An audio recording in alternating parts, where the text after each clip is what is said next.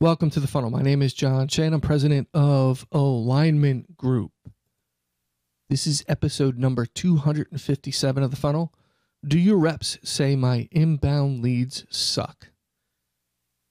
Now, I'm pretty sure I've done inbound lead podcasts before, talked about how they work and why you need to follow up and all that good stuff. But this is more about maybe how your reps are reacting and the processes they're going through as part of their outreach, to maybe give you some hints on how to resolve that. Before we begin, I want to remind you to head on over to alignment-group.com/thefunnel.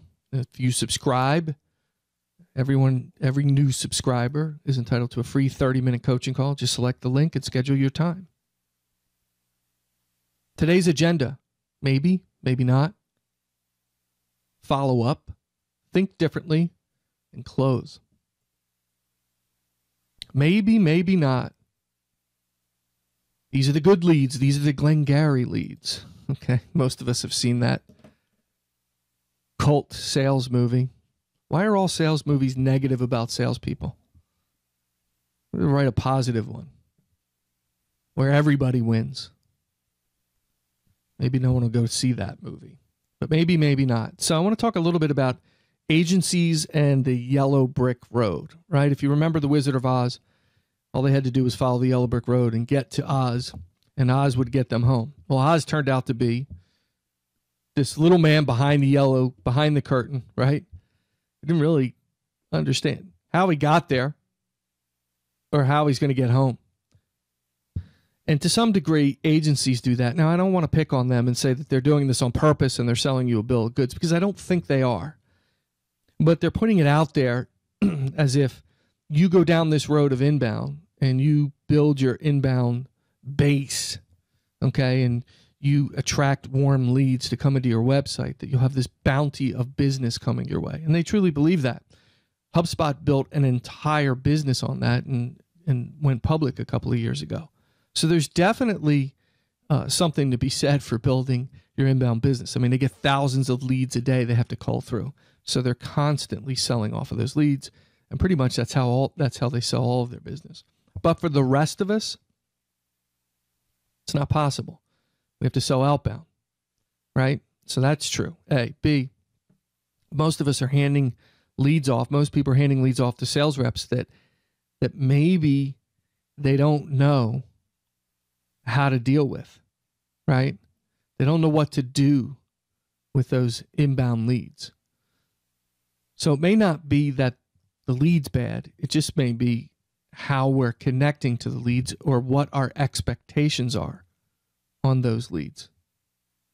Okay? The leads are different. Why are they different? Because there's a lot you don't know in addition to what you do know. You do know that they downloaded this white paper, or they downloaded this ebook, or they've done all these things on your website. Those are the things you know. You know the person's name, their contact information, because they've put it into the system. And maybe it's time for the sales rep to reach out. But you really don't know the inside of their company. You don't know who makes decisions and when they make decisions. Is this a decision maker? Do they have budget? Do they have There's things you just don't know. Okay? Now, you could say that about any prospect. Yeah, to some degree you could. But this is even a little deeper. Because in most cases, when you're reaching out to prospects, you're trying to reach out to the person who you think makes the decisions. You've done some homework on that. You've warmed it up. You've had some interaction. With this, you haven't. You don't know where they are in the buying cycle. And you don't know with prospects, but I'm talking about specifically with inbound leads. You don't know. How much have they been nurtured? Okay? Or do they need to be nurtured some more? Right? You try to make a connection and they don't get back to you. And maybe your rep's follow-up isn't as good. Okay? What I'm saying is that maybe they're good, maybe not. But you don't know enough based on your sales rep's follow-up. So first of all, find out if they're being consistent with their follow-up and they're following up multiple times and they're doing it the right way. Not just once and saying the lead sucks. Okay? Are they nurturing that lead? Okay? Because if they're not, it's a problem. So let's talk about that follow-up. Okay? Here's your typical scenario. Sales rep gets a lead, right? They either call or they email and they don't hear anything back, and it can go days without a response. Maybe they follow up, maybe they don't. Maybe that's it. One time, lead sucks. I emailed them, they didn't respond back to me. Lead sucks. What does that mean? Did they do the right thing? Okay, an inbound lead is 5 to 6 times over a 2 to 3 week period. And if you have their phone number, you should call them first, and then you should email them. And do that over 2 to 3 weeks. It should be contextual, right? It's about whatever it is they downloaded, personal, about them, right? And in some cases, if they know the contact level, who it is they're contacting, and make it more contextual about them or personal. And how fast are they doing that? If you're waiting to follow up, you're dead in the water. The longer it goes, the less likely you are to get a response. So if you go 2 days on an inbound lead, forget about it. Every single day it goes more and more down the drain. And that's data. That's solid data. It drops more and more every day. So you need a process and a program for timely follow-up. Quickly for the first one. And then lay out the time frame and the cadence for the next 4 or 5. Okay? And use both methods, voicemail and email. Why do I say that? Why do I say pick up the phone and email? Because some people like to be contacted in email, some people like to be contacted via phone, and you just don't know. Okay? You just don't know. So that's the first thing I would check. I wouldn't take their word verbatim. I'd go back and I'd look at, okay, let me see the leads. Let me see when and how you followed up, what it looked like. I want to see, I don't just want the dates. I want the emails, and I want to know what you said on the voicemail. You can type it out or write it down. I don't care. Let's take a look at it. Let's take the last X number of leads. Let's say you get 20 leads a day. That's a lot of leads, and they're all bad. So give me the last 3 days. If you get 1 lead a month, you're probably going to have to go back a few months and look at those leads. And then make adjustments there. Because if they're not following up right away and they're not following up over 2 to 3 week period over multiple times, they're not doing it right. I'm going to tell you to think differently. But before I do that, I want to go back. I want to say something very clearly here. Don't check in. Don't follow up. Don't touch base. That's not your emails. That's your sales rep's built-in mechanism to not sound like they're salesy and pushing. They downloaded something off of your website. They opened a door and said, come in. They're already interested. Stop it. We're just here to validate how interested they are and how much they want to move forward. Do they have actual desire? Are they ready now? Personal, contextual. Stop that touching base and following up and checking in stuff. They downloaded something. Oh, now I'm talking about inbound leads, right? Okay. So I'm going to tell you to think a little differently. And this depends on the lead, and I'm not telling you to do this all the time. So as a manager, I think you got to coach this, and I think you got to oversee this. I don't think you need to, I don't believe you should leave this to your sales rep right away. Okay? Lead comes in, inbound lead.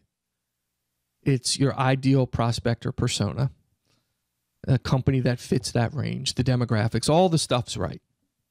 Okay, but the contact is down the power food chain. Let's say they are an administrator. What do? I'm not saying every time. I'm saying that sometimes you need to think differently. Let's say you go to an event or a show. Maybe you go to Inbound in Boston, right? And there's thousands of people there. When they stop by your booth and you have this list. And all these people that stop by, some of them are not decision makers. The vast majority, because decision makers don't go and buy your stuff. They usually send somebody to gather information. So why wouldn't you do a little research on the company, find out who the power is, who's your ideal contact in that situation, and reach out to them?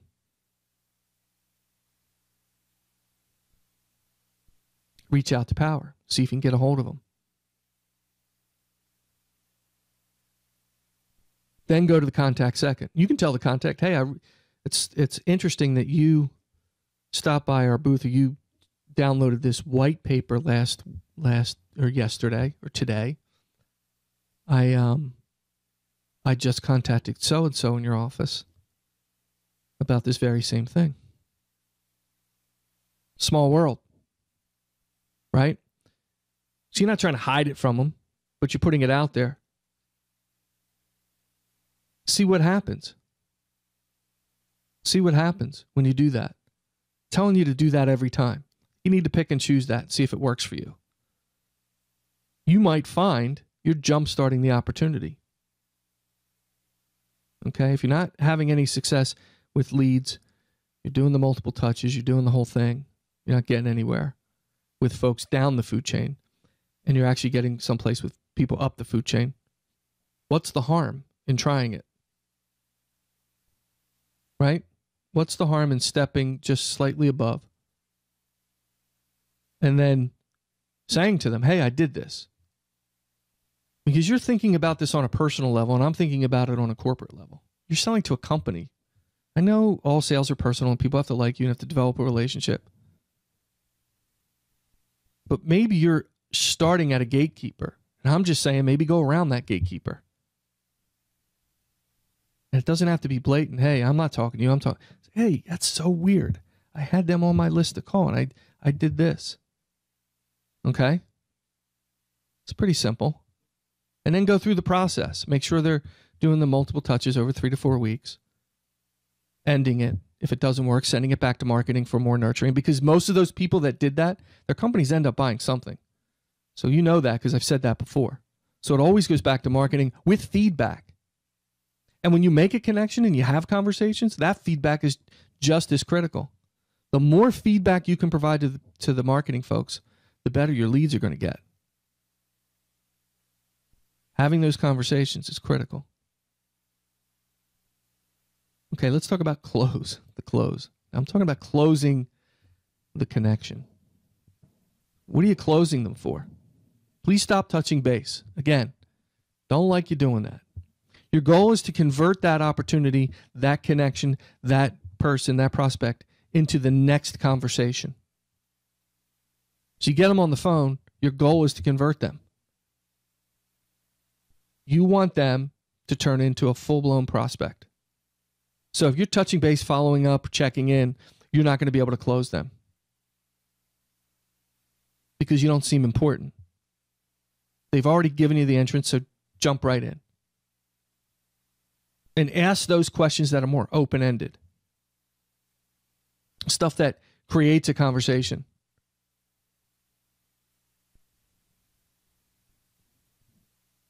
Even something as simple as if they came to your event. Hey, who attended the event with you? Okay, what inspired you to download the white paper? This gets the conversation going. And then begin your helping. You start helping them. How can I help you? How can I help you solve your problem? They're working hard in marketing to provide you with leads. If you just leave it up to marketing to say, hey, we're giving them leads, it's up to sales. Now, let me back up a second.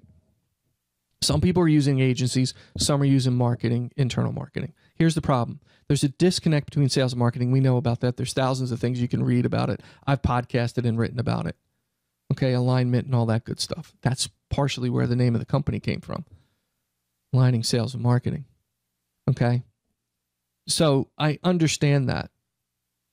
But I think what's going on too is that marketing firms or agencies that are doing a lot of your marketing, they don't want to get involved on the sales side because it's complex. Most of us in sales on the VP level or the sales management level, we tend to get our hair up on our back if they even begin to talk about that because they're not really the experts in selling. So they begin to start pushing on us on what to do. And they have some good ideas, but I think at the end of the day, you need to manage that sales conversation. So one of the things I recommend you do is really open up to how am I going to deal with these leads? This is what happens with sales. We look at a lead as a lead as a lead as a lead. Okay, I worked for a company that used to do a lot of television advertising way back when. Back in the day, after an ad would run, the phones would ring off the hook. They were leads. Not so much anymore because everything's done on the internet. So don't look at a lead as a lead as a lead. Look at the inbound, look at all of your leads differently based on whether you're sourcing them. So if you're getting inbound leads, you need to figure out how you're going to respond to those and how you're going to make the connection, what your goals are in those connections, how you're going to talk to them, and how you're going to get the conversation to close to the next appointment to do the deeper dive. Okay, now the other thing I'm going to say is I told you to kind of go around the person and go to power. Like I'm saying, not every time. You really need to pick and choose that. But I think you might find some success with that, and I would use management oversight on doing that. However, I will say this, that if you get an inbound lead and you make a connection and they're not the decision maker, don't despair. This is how it works with inbound. They'll start bringing the people in because that's their job. That's what they're being tasked to do. You'll eventually get to power if you do your job right. If you get to that next conversation and you begin to probe for those things, that's what'll work for you. Thanks for subscribing. And if you haven't, alignment-group.com/thefunnel. Subscribe and don't forget that free coaching call. You can find us on Facebook, Twitter, and of course I'm on LinkedIn. Feel free to connect with me. Just tell me you're a listener, even if you haven't subscribed. Then I'll just email you and tell you to subscribe. But if you're a listener and you want to connect, feel free. Contact us, jshea@alignment-group.com. Of course, you can go to the website. There's all kinds of goodies on the website. But remember, email me. I do respond. Faster on the coaching call because you put it on the calendar. My emails tend to pile up from the podcast, but I do respond to all of them. Just want to let you know. Again, thank you for subscribing. And as always, keep filling the funnel.